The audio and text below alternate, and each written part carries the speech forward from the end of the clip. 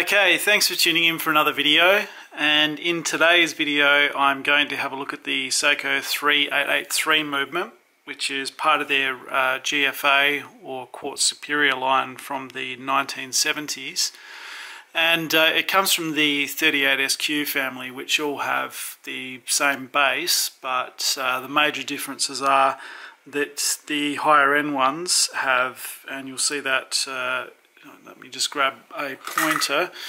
So the main differences are actually just in that part there. So you'll see on the 3883 it has some little trimmer knoblets that go on there, and they had a higher precision oscillator as well, and on the end there, that is for temperature compensation. So when you really think about logically how these would work, I would say that the way they worked is that they put them together and then tested the oscillation efficiency or regularity, or whatever you want to call it, and then just trimmed out any sort of variations on it so that you could get it as even as possible.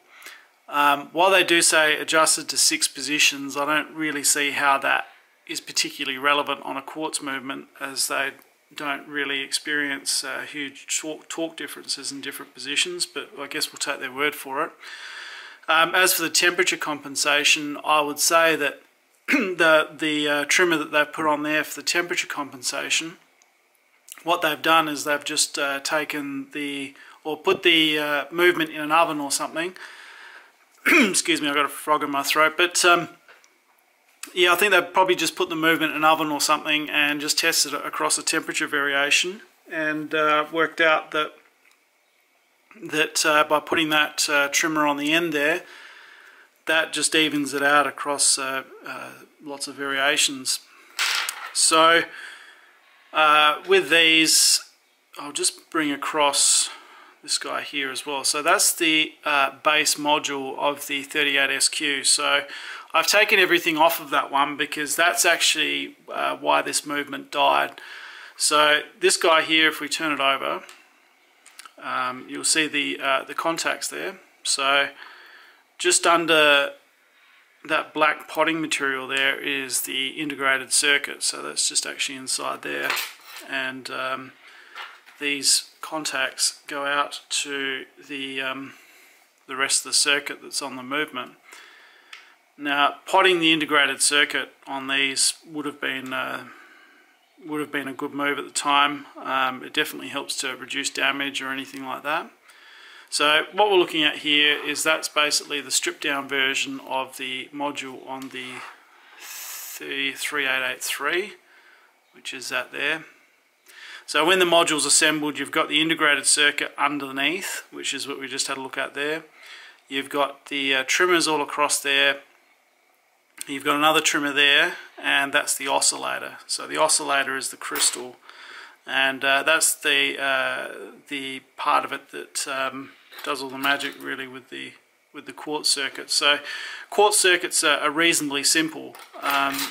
What they do is the oscillator oscillates when you put power on it. That's what quartz crystals tend to do. And then the integrated circuit has some logic on it which divides those oscillations by a known number, and then it sends a signal out once every second to run the micromotor. So it sends a signal out to the coil gets a magnetic field across it, which then turns the little rotor in there, which makes it tick. So that's, I guess, the idiot's guide to how quartz watches work. But yeah, so we'll just have a look at this one again. So this is part of the replacement movement. So the original movement had a pretty serious battery leak in there, and there was just green crust everywhere. And after having a good look at it, I worked out probably the better way to go is just to replace the movement and just pull across the things that are unique to the 3883. So here's the original movement here. So this has already had the module taken off of it, so the module sits in there, and you'll see there that's where the battery sits. That's the top drain plate, so that's going to go over to the other movement as well when I rebuild it. Then we've got the coil there, and if we turn it over, you probably can't really see much of the battery damage on here now because I did spend quite a while cleaning it up, but there still is bits of stuff in there which I just can't get to without sort of unriveting the whole thing apart, which probably isn't really desirable. So you can see there the date side. Now these have a slightly unusual date side.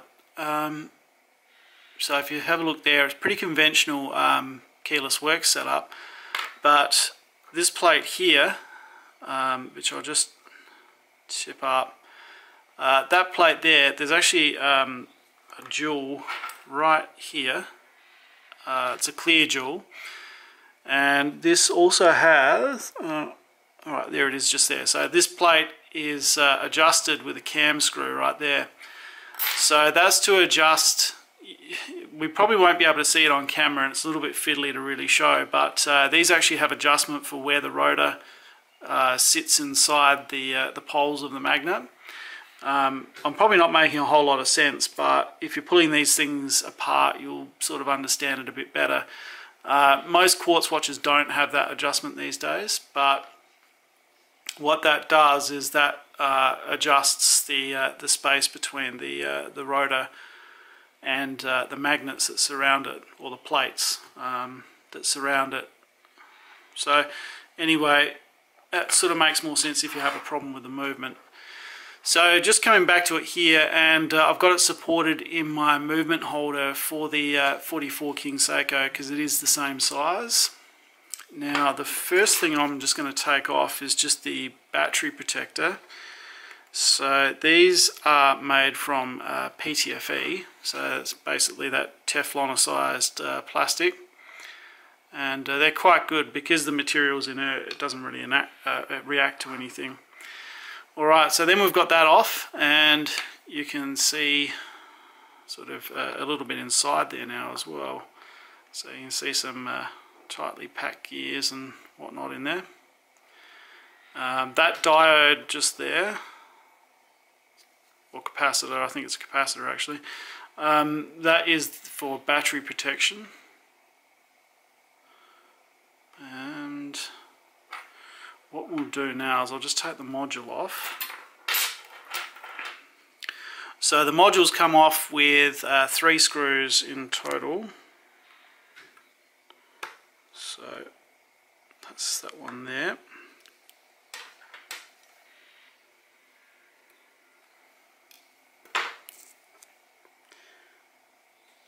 Actually 2 screws I think for this one, rather than 3. Okay. Now, I'm doing this on a little bit of an angle, so it's a bit tricky. So now we'll just take that module off, and that just comes off as one piece. Now I'm not going to pull this apart, but I'll show some, I'll put up some pictures of the interior of what that looks like right here. Okay, so now let's come back across here.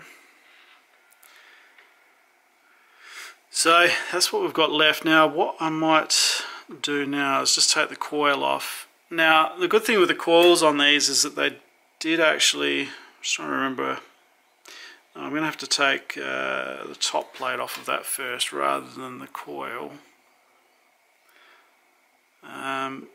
Yeah, okay, so that's alright. So we're just taking off the top drain plate now, because the screw for the bottom of the coil is actually hidden underneath all that. So we'll just take that off now. Yeah, I think as I was saying before, the coils on these are quite good because it is wrapped in plastic, so that makes it a lot harder to put a screwdriver through it, which is usually what kills a lot of quartz watches, especially some of the ones where they have the coil right next to where the battery is. Because what happens is someone undoes the battery strap, and of course what happens, the screwdriver slips and it goes straight through the coil. and that's the end of the coil. So that's the underside of that plate there. We've just taken this gear with it. The reason this has come off with it is it's the oil that's supposed to be there has turned into a goo, so that's just come off. You can see the underside there, so there's nothing too special under there. There's some jewels, and you'll see that tiny little thing there. See that tiny little jewel on a lever? Yeah, what that does is that's just a pull jewel, and that just makes sure that when the fourth wheel ticks, that, well, it's an indexing jewel, that's the correct term. So what that does is it makes sure when the fourth wheel is turning that it will hit the second marker every time accurately. So you don't normally see that on the cheaper movements, which is why they don't always end up in the same place. But with a lot of the more expensive movements, they often have a pull jewel on the fourth wheel. So we'll put that aside there and come back to this now. And these are a bit of a strange construction, these movements, so they're definitely not typical of a modern quartz movement, and I'm just trying to get it in a position where my finger doesn't slip so I can take more bits off. So we'll take that one off, that guy off there. So that's the third wheel there, and that was a bit sticky as well. And this is the rotor. So that comes off, and it's actually quite large on these. You'll see there it's got some plastic underneath, and it's otherwise reasonably typical despite being quite large. And then you can see the poles of this here. So these work like any sort of electric motor. So the module supplies a voltage to the coil, which then charges these poles, and the magnetism turns that rotor around. So it's relatively simple. You can see that there. Normally the rotor is off to the side and it's not really in the middle of the movement like this is here. Okay, so now I'm just going to take off the coil.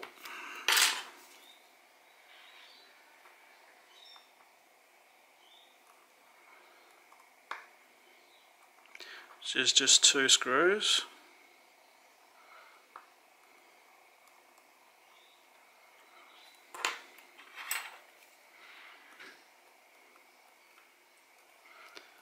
And I'm just going to take that off as a complete unit there. That just makes life easy.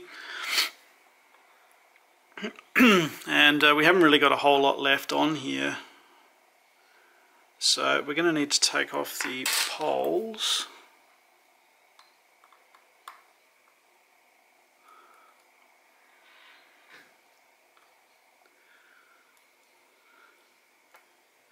There's a whole bunch of stuff under this as well.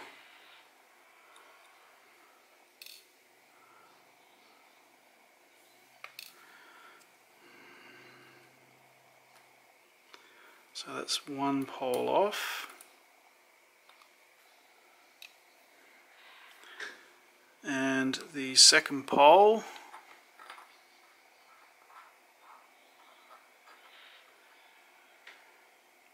So you can see there the hacking lever.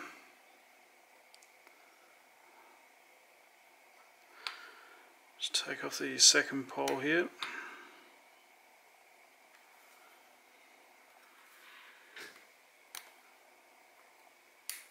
So it's just a little bit tricky with the brass tweezers because you can't really put much torque on brass tweezers. There we go.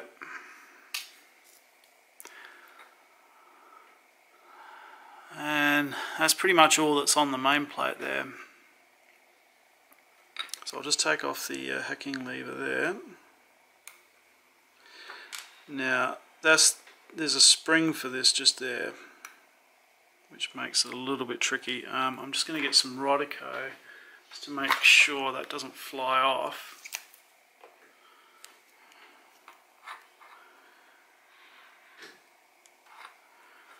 And I'm just going to use my normal tweezers here.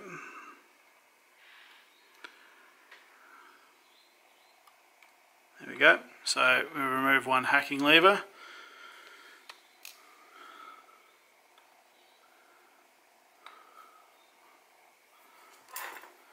And now I'm going to turn this over and we're going to do the date side. Now the date side on this has already been reasonably disassembled.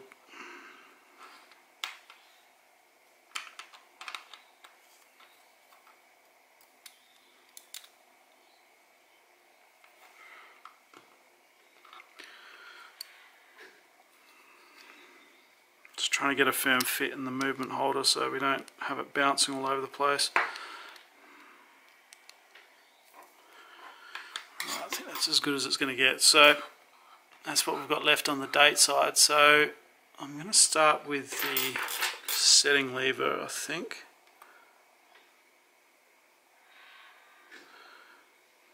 Right, that was quite tight.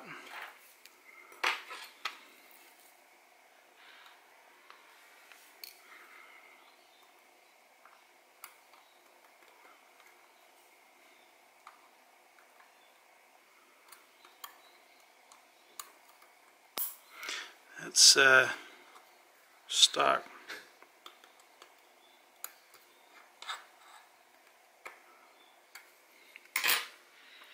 I might just try and get a little screwdriver under there just to lever it up.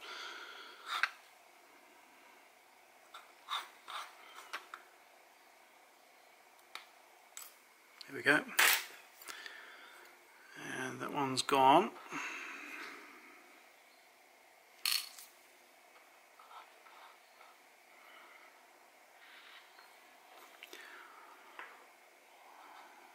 Okay, so this guy we don't want to lose, so I'm just going to Rodico that and then take it out.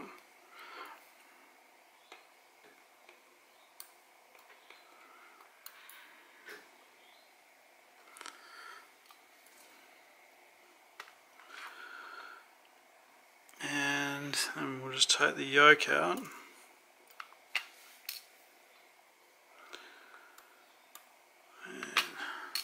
Getting there. Okay.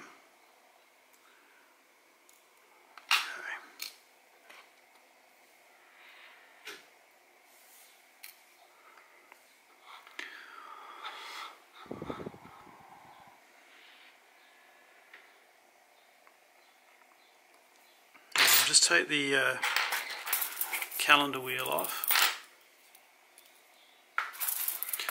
Fighting with my ghetto lighting system here. It's made out of food containers, aluminium, some cheap LED lamps I bought, and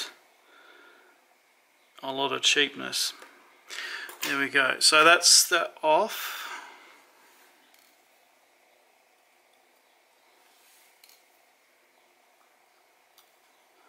Yeah, we don't want to lose that little plastic bit there.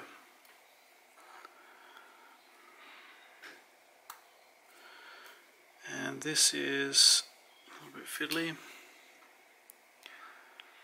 Now the camera is just giving me a heat warning. I'm not really sure why, but it's not particularly hot today, but I'll try and get this wrapped up. Now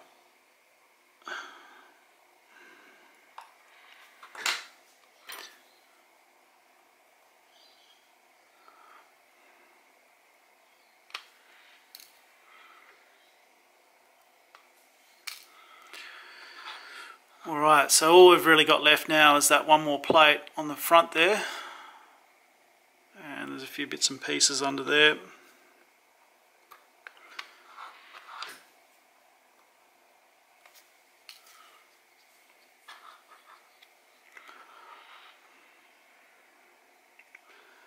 Now that just comes off with the oddball screw there.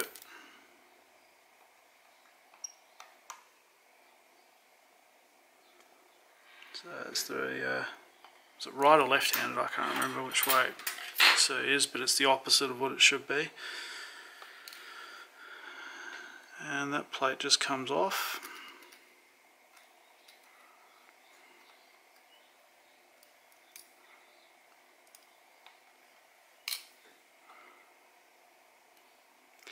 We've got that guy there. And finally the cannon pinion, which just sits on a shaft. So there you go, that's it. So yeah, so that's what's inside one of the Quartz Superior or GFA watches. I don't think there's a whole lot of info on these out there, so hopefully someone will find this useful. And yeah, I'll be back again soon with another video, and thank you for watching.